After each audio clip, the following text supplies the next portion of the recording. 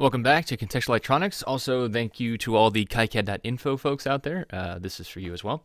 Today, what we're going to do is actually blow up the numbers on the existing BenchBuddy. So BenchBuddy is it's the project that we did as part of session 1 of Contextual Electronics. What we're going to do is actually clone that from GitHub and then go and actually change all of the numbers on the diagram. Okay, so let's do that first. So I've started using the Git bash. I'm on Windows, so what I'm going to do is actually do Git Clone, and then I'm going to grab from here, which is the BenchBuddy page. You can see up here, this is the BenchBuddy page. I'm going to grab the clone URL, and then paste this.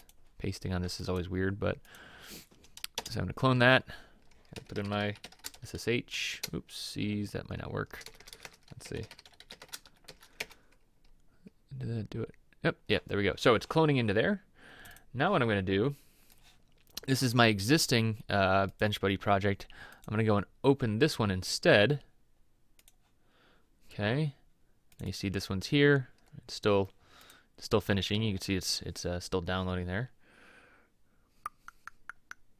And what this is going to do is basically give us an entirely new version of the BenchBuddy that I can play with without any worries, because now even if I could either create a branch, I could do a whole bunch of different things, but basically what I can do is pull in all of this information and mess with it and not worry about it. And that's kind of the benefit of working with Git, not to mention the sharing aspects and everything else. I guess I should have looked to see how big this was. It must be pulling in other files.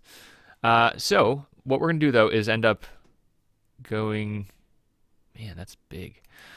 So this is not the way to do a Git file. You should definitely have a smaller Git object thing. I'm guessing there's other things in there. If we look at the actual, yep. Well, you know what? I'll just pause it, and then when it's done, I'll come back to that. There we go, time warp. Okay, so now you can see all of this stuff is in here. I'm guessing it was these other files that I stored with all of that. But anyways, here's the project. Let's open that up. Okay, if we open up the project here, again, anyone can do this. This is an open source project. You can go and pull this down yourself if you'd like to. Okay, so now if we go into the actual sheet here, let's go into sheet, whatever this is. This is the fan controller section. See, it's sheet 9. What we're going to do is actually, this was inspired by the SparkGap podcast. They were talking about layout and how how to actually group this stuff. And I was thinking about how we actually did it in the course, and we didn't do what they were talking about. So I thought, well, we should probably go back through and redo it. Okay, so you see right here, all of the parts are basically numbered in terms of order of sheets and everything else like that. Basically, how the parts were ordered, kind of as parts were added to the sheets, they got these new annotation numbers, right? So U5 was, this was U4, so then this one was probably added before U5, that kind of thing. And then same thing here, R15, R61. All of these don't really say much other than this is the 61st, 62nd, and 63rd component or resistor on the sheet. So what we're going to do is actually go in and blow up the existing annotation. So I'm going to do reset, which will definitely blow that up. This is the setting it by Y position, so as it rasters across, it'll say 1, 2, 3, 4 as it finds new components. But the thing we're really going to do is say start to sheet number times, or the sheet number, and then start numbering stuff, and you get up to 100 per sheet. Now you could do 1,000, but I know for a fact that we don't have 1,000 components per sheet, so that's fine. So we're going to hit annotate. It's going to ask us if we actually want to be doing that, because this is pretty detrimental. And now we see this is sheet 6, right? When we saw that before, sheet 6. And now we see all of the components have been renamed as they appear on the sheet, right? So this up here is capacitor 1, right? And as if we go down, see this is 3, so that means there's probably another capacitor over here. See, basically going left to right.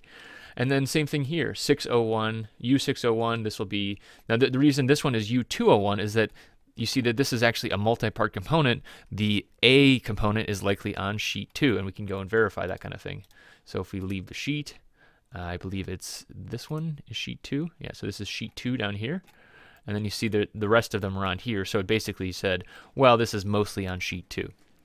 Now, the reason to do something like this is actually because of the grouping when you go and move a schematic over into your layout. Now, it is a bit linear, right? So if you actually go back and need to redo stuff and move stuff sheet to sheet, you can really start to get messed up a little bit. But as a general rule, I think it's actually pretty useful. Now, what we need to do is actually go and wipe out everything in this project. Now, again, we can reset it because of Git, but what we're going to do is save this to the netlist, right? Because we need to go and wipe out the existing netlist. So we're going to save the netlist, right? We're going to write over what's there. Again, this is the GitHub version, so it should be okay. We're going to hopefully all of the, I had back annotated this project in the past, right? So all of the footprint information is stored with the components here. So hopefully that will get maintained as I go into the CV PCB. And it looks like it was. So even though we have new, C5 or whatever, we see that all of the footprints are still maintained, which is actually really good because we wouldn't want to do that otherwise. So now if we go over into PCBnew, now this is actually all the same as well. You see that these are still R37, yada, yada, yada. Now if we wanted to say, I actually don't know how to update the numbers if we did this kind of thing. What we actually have to do is, well, we have to wipe it out. Yeah. So I'm going to not draw it while I move it, but I'm going to right click, delete block, there we go. And then I'm going to go and pull in the netlist again, read current netlist. And then I'm going to, there we go. It's still some errors, but not too many. Now we see all of the components have been re-imported. All of my hard work is gone. But now I'm going to move all of these components. So I go to footprint mode, right click, glob move in place, move all modules. This will space them all out, which is good. And now if we look at the components, I'm going to turn off netlist, or sorry, rat's nest rather. Now if we look at the components, the nice thing about this, and the reason to do this in the first place, is now when we look at this big mass of components, usually it's like, well, what's connected to what? And then you kind of start grouping. The nice thing about this is that I know, oh, look, these two components right here are part of sheet 2, right? And now I can go and find the capacitor that's part of sheet 2. Oh, here we got resistor from sheet 2. What else we got? So other stuff from sheet 2 here, right? And we can start picking out what's actually part of the different pages, because really if we go back to the schematic, that's the reason I was doing it in the first place, right? I actually had grouped all this stuff together because I want this stuff all together, right? And if we look at the pages in general, I probably want all of this stuff in the general same area. Even looking at the this Arduino sheet, right? I actually put all of these resistors on this page because, I could have put these anywhere really, but I put them all here because I wanted them to be near that other footprint. So actually it ends up being this really nice logical way of separating things out, and then when you move to the layout, that's ultimately what it's really good for, is trying to start gathering things together by page, because I set it up like that in the first place. Again, the benefit of hierarchical design, which we cover in other videos. So I'm going to go back and wipe out all these changes because I can from GitHub. But this is hopefully a good way to kind of, I think in future projects, future contextual electronics videos, we'll definitely be doing this method as well. But for now, thanks for watching.